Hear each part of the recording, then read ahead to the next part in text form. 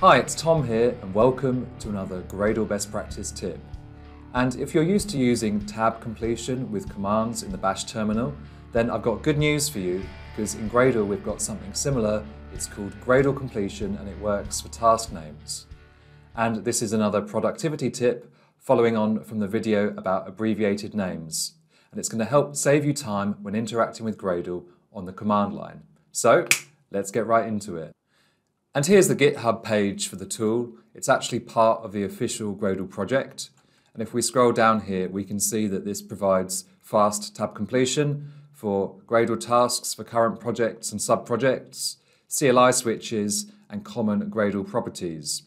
And I'll provide a link to this in the description because it does contain full setup instructions, which might be different depending on your environment.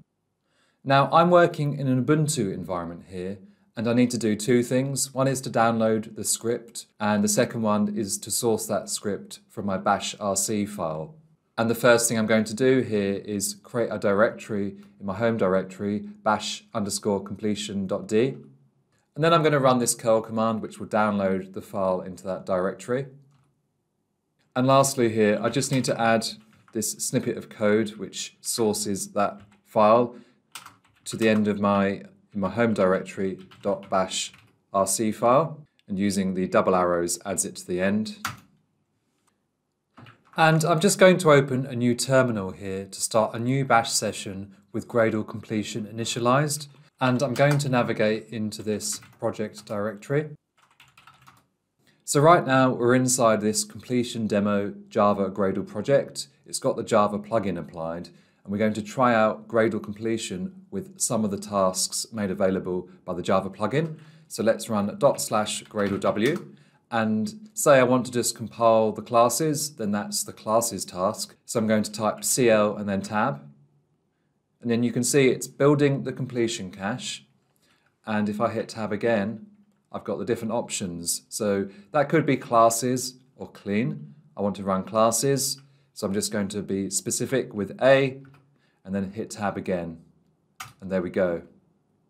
It's as simple as that. You use tab in the same way that you would use tab for autocomplete with a bash terminal. So let's just try that once more. /gradlew. I want to run tests this time. TE, tab, and then that completes with test.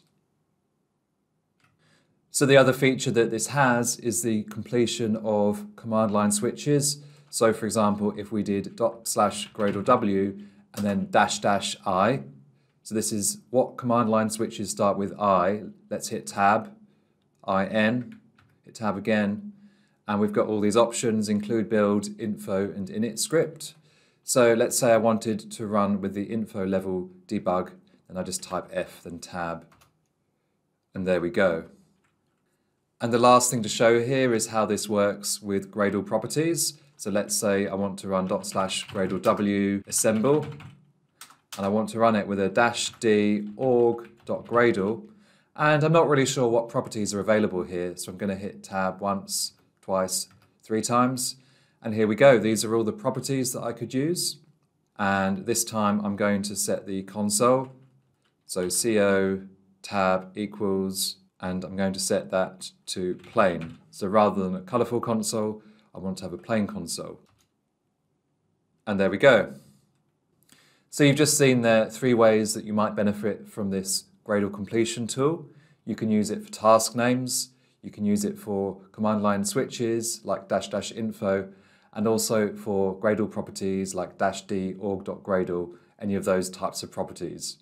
So why not try this out with your own project and see if it increases your productivity. And speaking of productivity, I strongly believe that having a basic understanding of the fundamentals of Gradle really helps you to be as efficient as possible when working with your Gradle project.